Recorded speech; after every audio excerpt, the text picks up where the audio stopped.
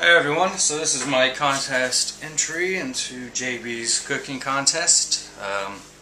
Awesome contest, JB. Some awesome prizes and sponsors you got. I would have done it without any of them anyway. So what I'm going to go ahead and make for you guys is Achiote pork butts. Achiote is an ancient Mayan seasoning. As far back as anyone has known as 15th century. I mean, that's what Wikipedia says, but I'm pretty sure it's been around a lot longer than that. Here's the stuff right here that I use. It's a Del Maya bee. Maya bee. One, marinate your meat. So 1 cup of any juice, citrus juice you like.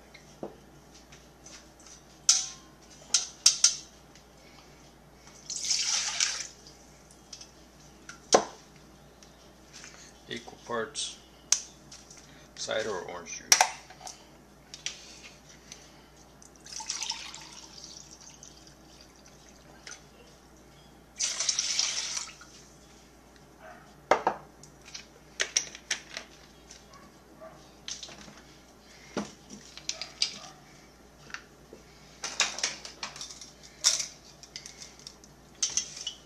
Three tablespoons of vinegar.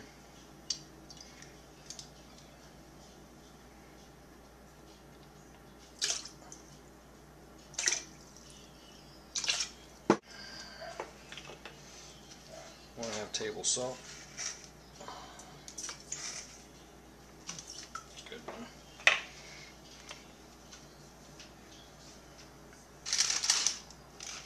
Got it, fly. On Venus flytrap.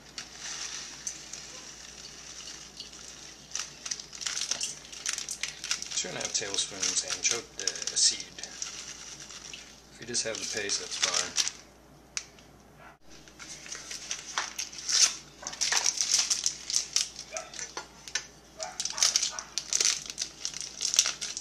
About that much.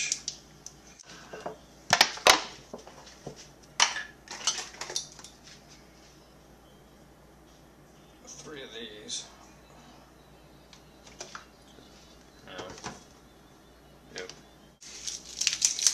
Whole head of garlic and 1 whole sliced onion.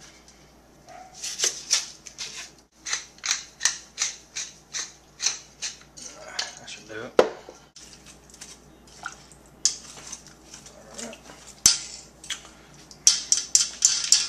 Voila. So we got 2 butts, no picnics. 15 pounds total. So we can go ahead and marinate them in these Ziploc bags. These are 1 gallon bags, 1 each. Divide the juices up, let it marinate overnight. Overnight. And don't forget to get all the air out of these bags. My technique. The old school.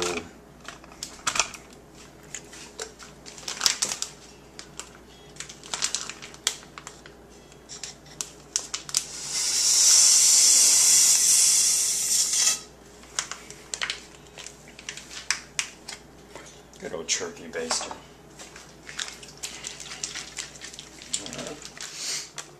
So today I'm going to go ahead and, it's 7 o'clock. I'm going to put these on around 11 o'clock, so I'm going to go back to bed for it. Yep, there you have it. That's some really good sauce. It's probably one of my favorite sauces. Alright, so I went in and gave this a quick rinse in the sink. Let's get all those Achiote seeds off. Like I said, you can definitely ruin your day or someone else's day if they bite into one of those seeds. It'll shatter your tooth. Alright. So like I said, meat side up, fat side down. I'm going to go ahead and hit this with some mustard now. Mustard. Alright, found another Achiote seed. Let's go ahead and open this one up now. Slap your mama, the hot one. Spicy. It's not really spicy. It says it's the hot one, but I can't tell the difference from the other one to this one, honestly. Okay. Get this all over. Okay. There you go. So let's go ahead and hit this one with the basic barbecue rub. Use this whole jar on it. Oh, barnacle.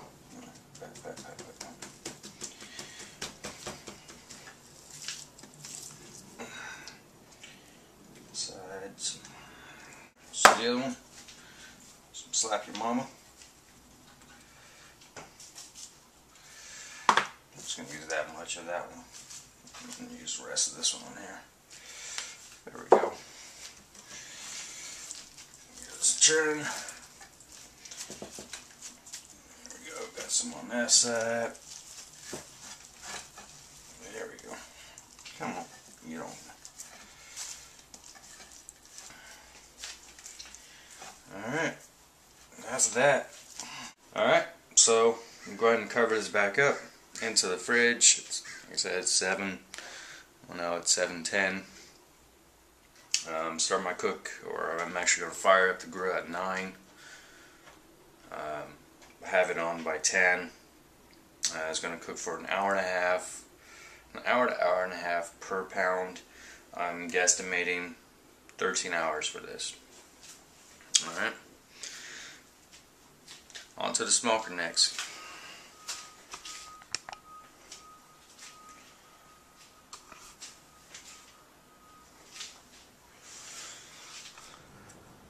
Alright, so I'll go ahead and show you guys how I load up the fuel into my offset smoker. This is a new Bronze Fails. Made in the USA. Alright, first off, brakes.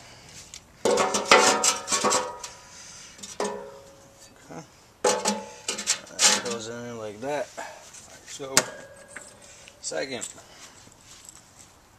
little clay briquettes that hold in heat. So go ahead and put these all over the place.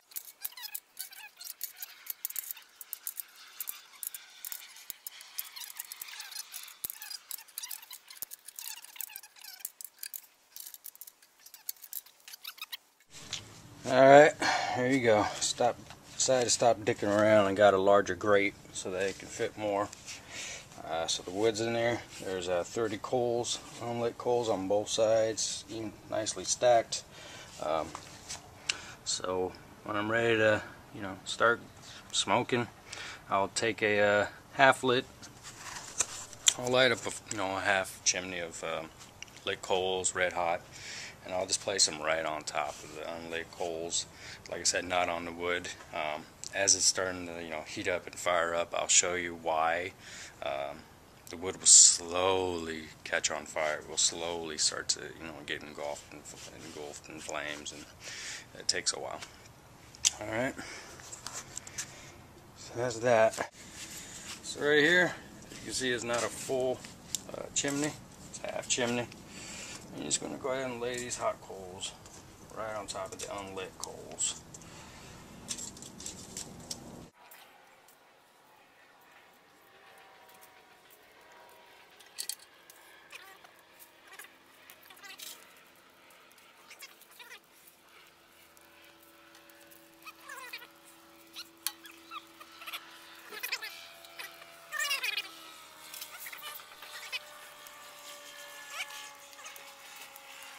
Alright, so right now I'm just going to go ahead and leave this wide open.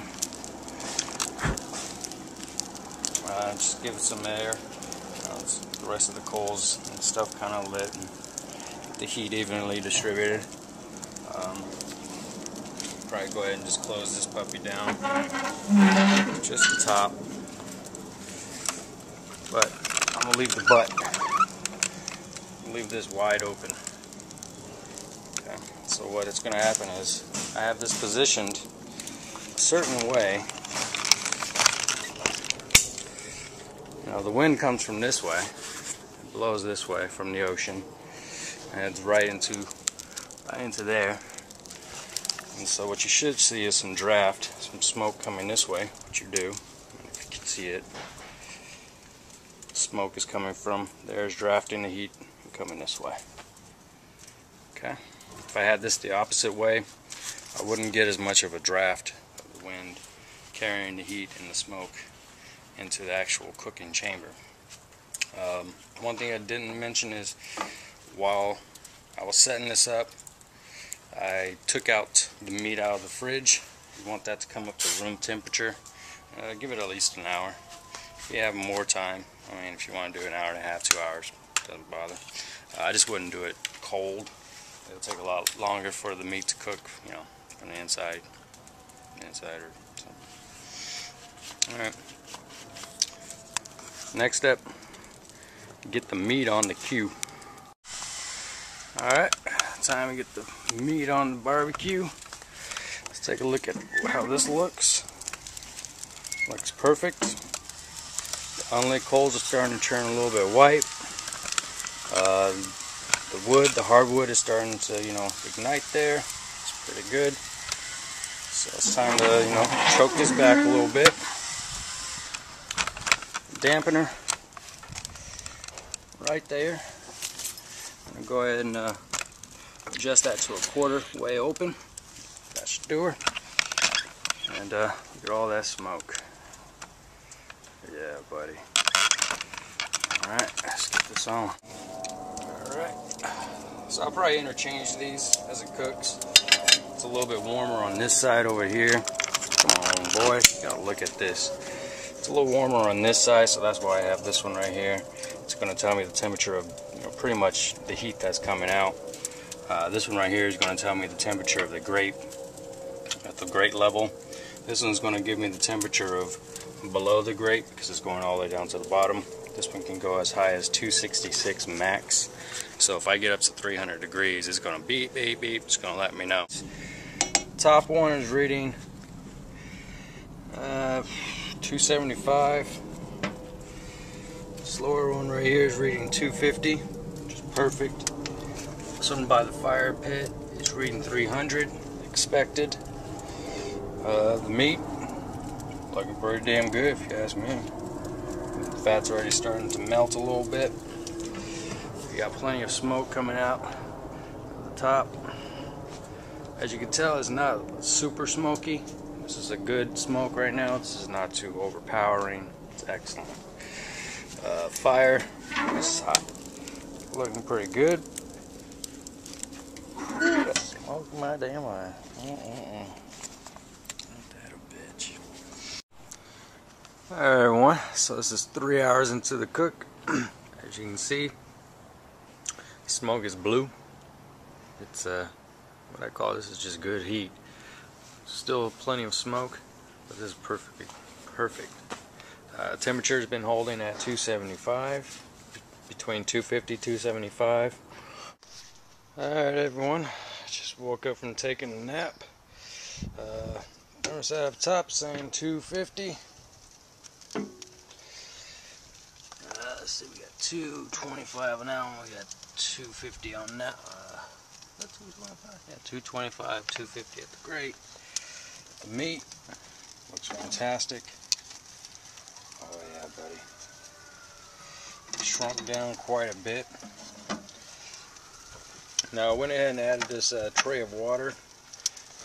I had to add more fuel. Just a little raging right now because I got it open, so now it's getting a ton of oxygen.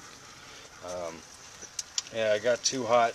Once your grill's gone too high, or once it's gone too high, it's hard to get it to come back down. My trick is to put in a pan of cold water, and once it settles back down to 225, about 225-ish, where it is about now on one of the thermometers, you want to go ahead and just pull that tray right back out. And it's just, you know, give it enough cooling so that you can work your way back to where you want it to be.